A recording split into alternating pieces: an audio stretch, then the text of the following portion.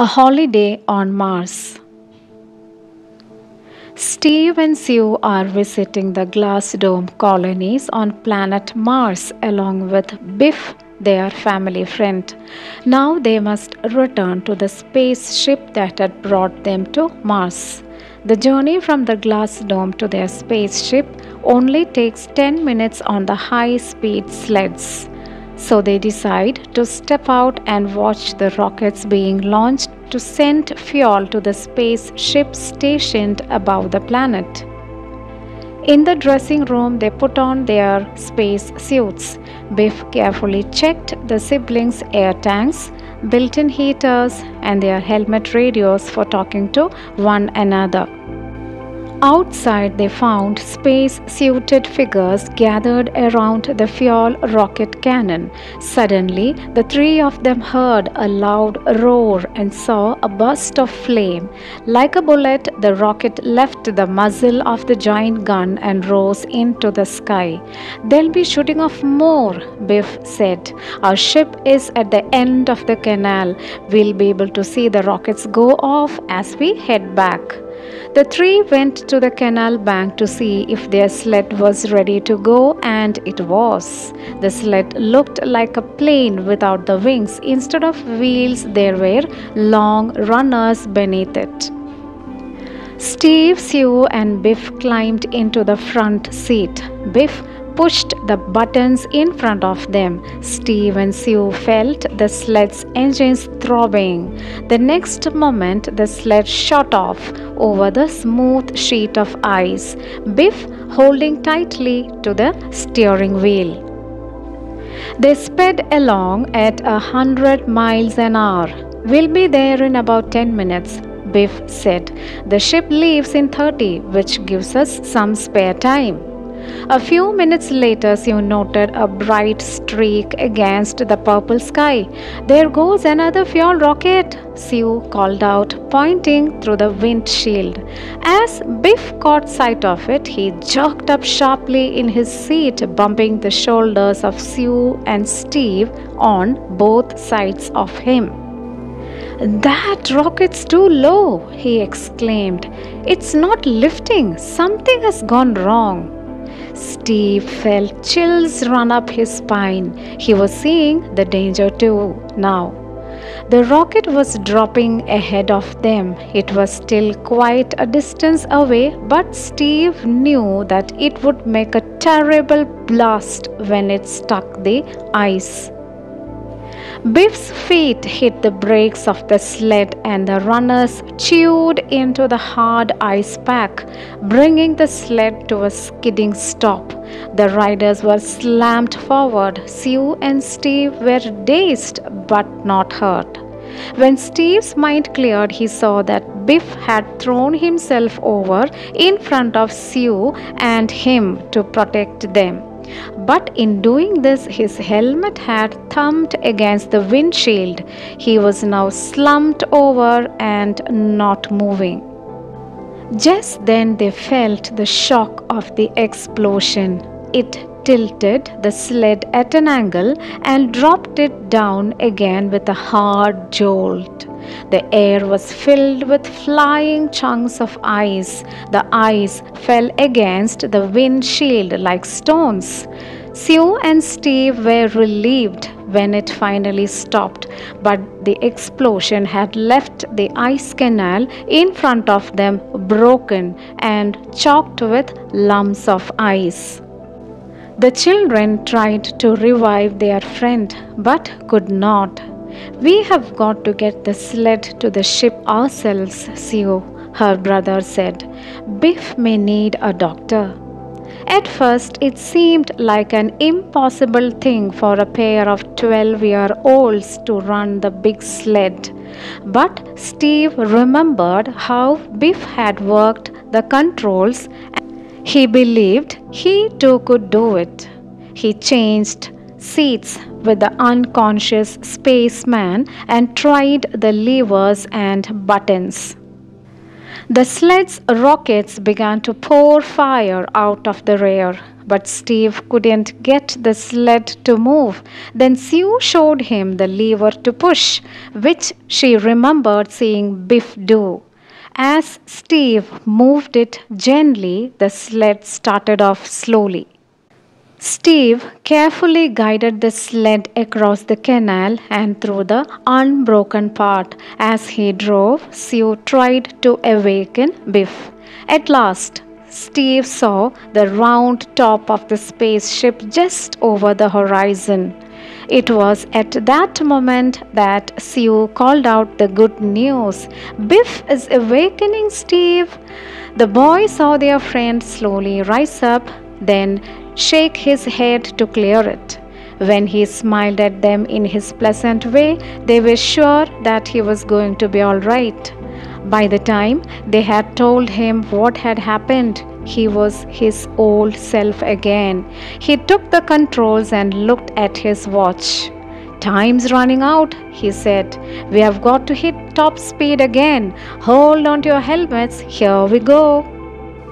And off they went at lightning speed once more. As the sled came to a stop beneath the giant spaceship, Biff said, "It's looked like we are just in time, doesn't it, kids?" Sue and Steve both nodded. It was a holiday none of them would ever forget. A Holiday on Mars.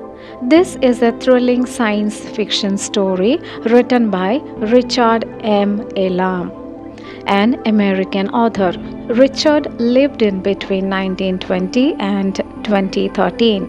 He has written lots of science fiction stories for kids. Almost all his stories talk about setting up colonies in space and using spaceship to travel. The story, A Holiday on Mars, is adapted from the book Science Fiction Stories, Chapter 6, Danger on the Ice Canal. The characters are Steve and Sue, 12 years old twins, and Mr. Biff, their family friend. Now, the theme of the story. Steve and Sue have just completed a visit to the glass dome colonies in Mars where their father works. Mr. Biff also works there. Now it is time for them to go back to Earth after their holidays. They're waiting for their spaceship, which is just a few kilometers away. They need to travel by a sled through the ice canal to reach to the spaceship. The story explains the wonderful things they saw and the hardships faced during this short trip.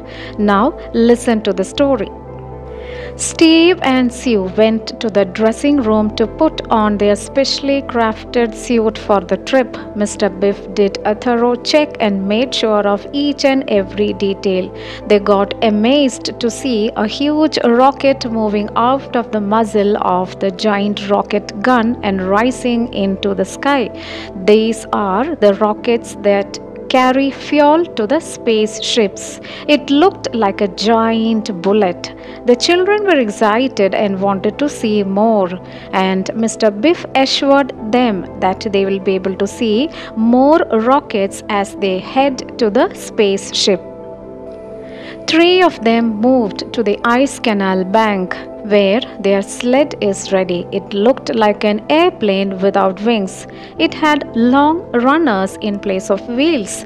These runners helped the sled to move through the ice canal. They got into the sled and Mr. Biff operated the control panel in front of him.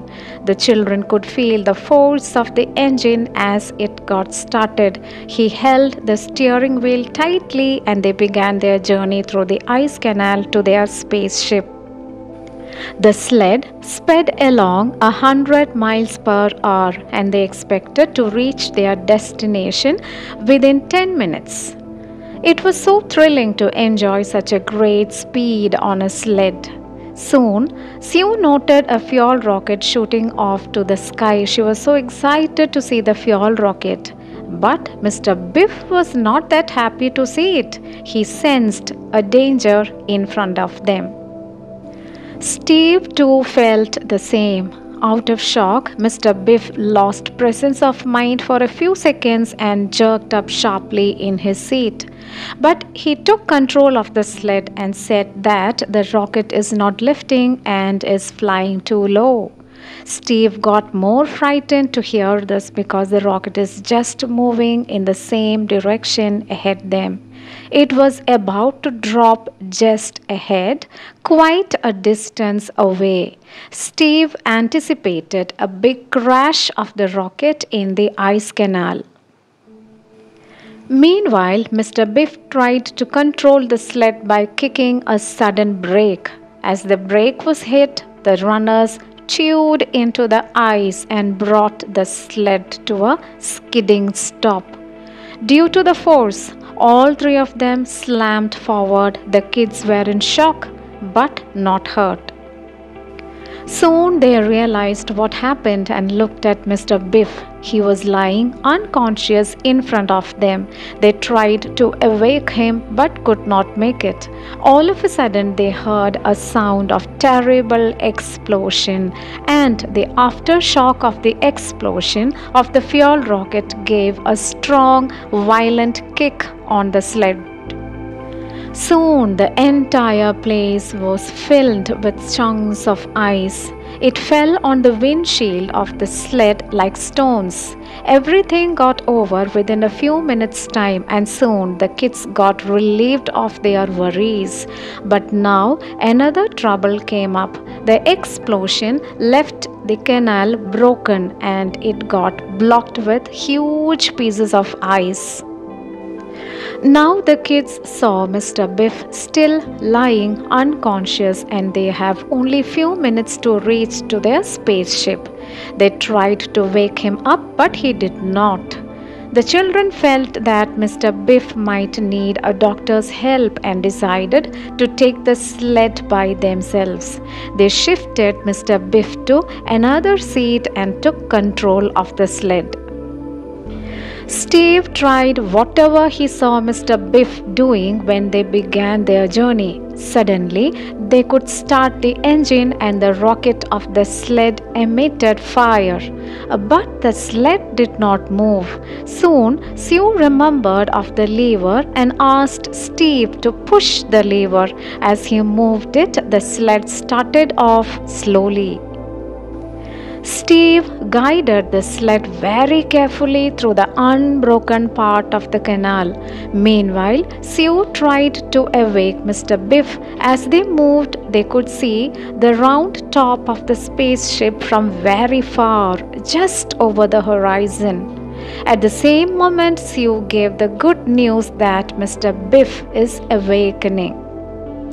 Soon he became okay and smiled at the children in his usual way. He took control of the sled and asked the kids to hold on tightly. The sled moved at a lightning speed and reached near the spaceship just in time.